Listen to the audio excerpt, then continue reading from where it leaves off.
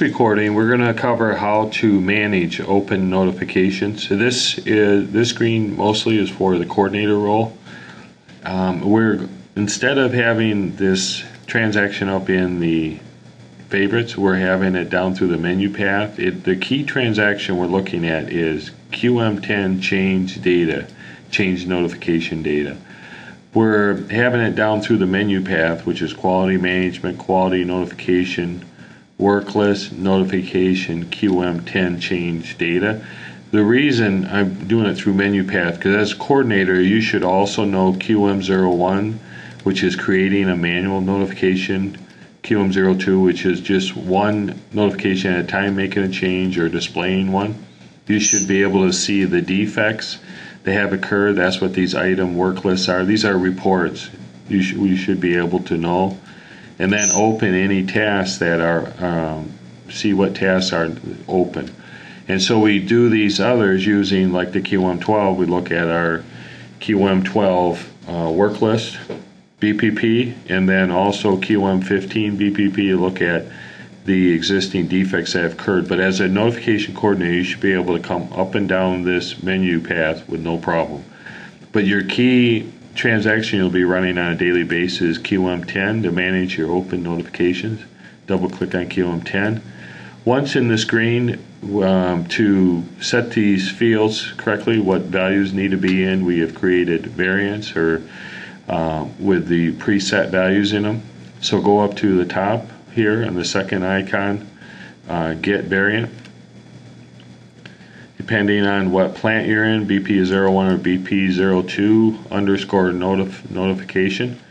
In this case, I have BP01 as my example, so I'll double click on BP01. It selects the in process and outstanding button, clears out the dates, and the key is if you are a coordinator, let me scroll down here. I did a lookup on this field, notification type field. If you scroll down to the bottom, the notification types we're using are Z1 for customer complaints, so if you are in charge of those, you'll enter Z1 here. Z2 for vendor, you'll enter Z2 if you're in charge. You always enter Z2 when you come in.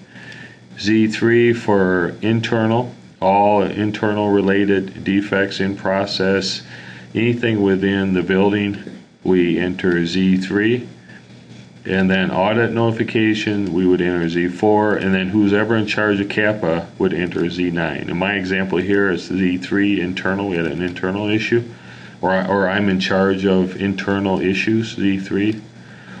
And then once we do, we hit execute to look at our list. And once in the list, you'll see some of the key fields is showing again that we're in Z3, which is internal notifications. And you'll see the notification number, the tag number that's been assigned to each defect, the start date and required end date, and that's overall. I mean, that's kind of like the recommended or suggested end date that the coordinator has put on it. And then we have these statuses I'll talk to in a little bit, and then priorities that the coordinator has established based on what they see the defect is. The general description or overall description that was entered when they entered the defect, and then any material related if there's a material or a customer, or if when I scroll right, the vendor. And then when you look down through here, you'll see these statuses, and you'll start to learn these. I'll show you how you learn them when we go in. But you have this, this means in process, this PR notification in process. That means it started. And this means outstanding tasks, OSTS, outstanding. Notification in process, task complete. And then outstanding notification here, which means the coordinator has never even picked it up yet.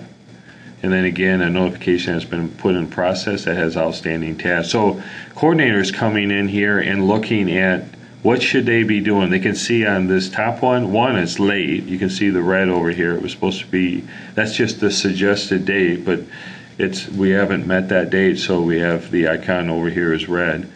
But that's an outstanding task. That means we have tasks that were sent out from the coordinator and hasn't finished yet. these are tasks that have finished, so the coordinator should be going in these, highlighting these, going in notification, checking the task description out to find out if they have determined the cause or corrected the issue, so the coordinator can close these. These should all be reviewed to see if they can be closed. These three here need to be reviewed because they're brand new. They were triggered by our initiation or trigger screen that triggers the notification from the users that have this access to this program. If they see a defect, they can trigger it, and the coordinator needs to go in and start this. Like in this example, I'll highlight it. I'll go into the notification by hitting the notification tab. The very first thing I'm going to do is hit the put in process tab, so I can tell myself I've picked this up. And then I kind of see the general description and maybe some more description down here. And this is what started the whole thing. So I'm looking at this, and based on what I'm seeing here, and usually there's more detail here, we are expecting them to fill in a lot of detail, so just by scrolling down we see this description, we know what has occurred. We're then able to go into items based on what we see here. We can then go into items and define what location this has occurred in based on the description. So it's going to take some time to train the initiators to make sure we have enough information where we can fill this out. And then the defect code. So in this example, I'll say it was, from what I read, we had burrs. And then I could give a little bit more detail here from what I read, detailed description. And I'm now able to send a task out based on what I read and from who needs to investigate or do some work on this. So I'm going to choose a defect task, or a task, in this case investigate problem. I'm going to give a general description, or I'm going to give a description of what I expect. Now we'll double click on this line, the task line, and all we did, all the fields are to the right. If I were back on this line and scrolled right, all those fields are there, but I find it easier just once we get the code in and the description, by double clicking on the task line, it brings the same information kind of more like a box. And then you would, if you're going to send this task out to someone, you would select their user ID. If you don't know it, you would pull down here. I could start my first initial last name with an asterisk, hit enter, and I was the only one. If there was others that started with DT, D with the last name T, I would get a list to pick from. And then when do I expect the task to be started? In this case, I'm going to say Monday, and completed by Tuesday of next week. I'm saying for the user, or for the person I'm sending the task. So now, if I had multiple tasks, I could send out multiple lines here. And so I've got this notification going and starting on the investigation. If I hit save, you'll see it's now that line. This is the line. It was in process. And the one thing I did miss while I was in there, I'm going to go back in. And the additional data tab, what do I expect the end date to be?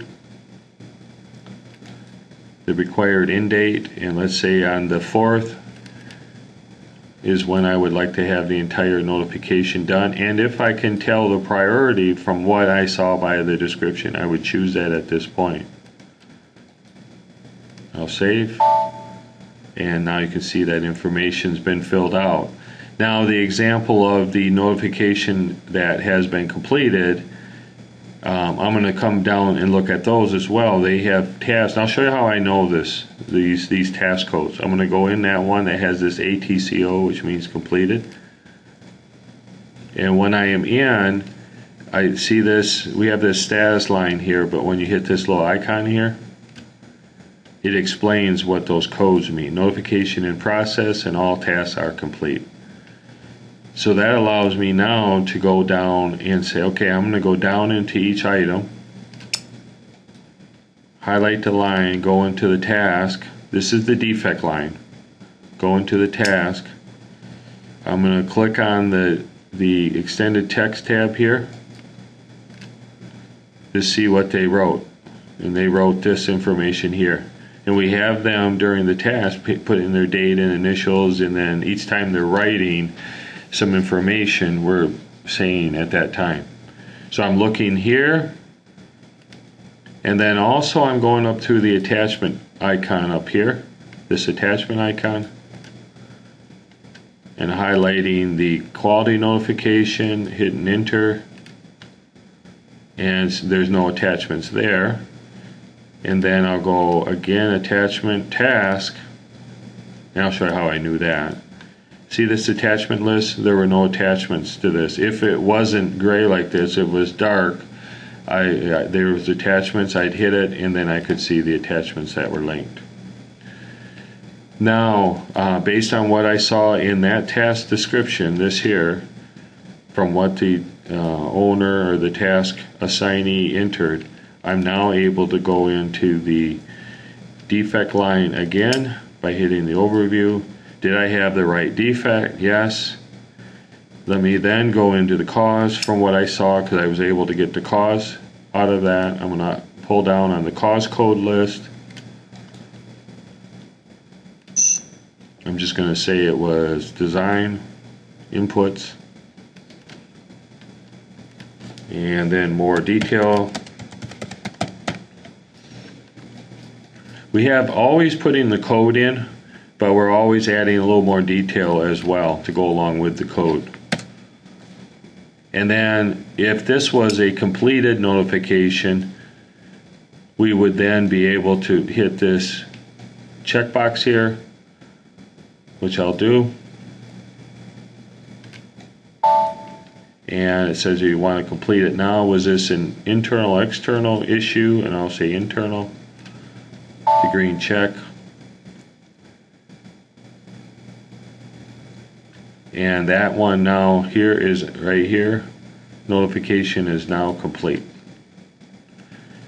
And that is how to manage notifications. You will need to get in open notification. You'll need to kind of get into the different types of notifications and get used to going in and drilling into the different tabs. The reference object, if I see order number sitting here, or material number sitting here, additional information, what was the priority, a start date and end date, who's the coordinator, the items tab, the defect line, the defect location, the cause, was there a cause entered, and then the task related to the defect. Now activities are what did we do to correct the problem so it never happens again. If you did do a correction, go ahead and record that as well. By pulling down on the available options, you can see I revised the literature or conducted training. Now this tends to be, and then you can have more detail. You're going to have to enter additional description on with each of the codes, detail about the training. Just so there's more, it's not just a code. I want to describe what happened. The actual activity tab tends to be done a lot more with Kappa, the Kappa notification Z9. It does not need to be done with the Z1, 2, or 3, the customer, vendor, or internal. But if you happen to do a corrective action, you can record it. So now I'm going to back out. I'll save that entry I made. And so you're just always trying to manage this list down, getting your open notifications complete, and looking at your aging dates here on when these should start and when the required end, so you can manage your open notifications. And that is complete of the notification, managing your open notifications.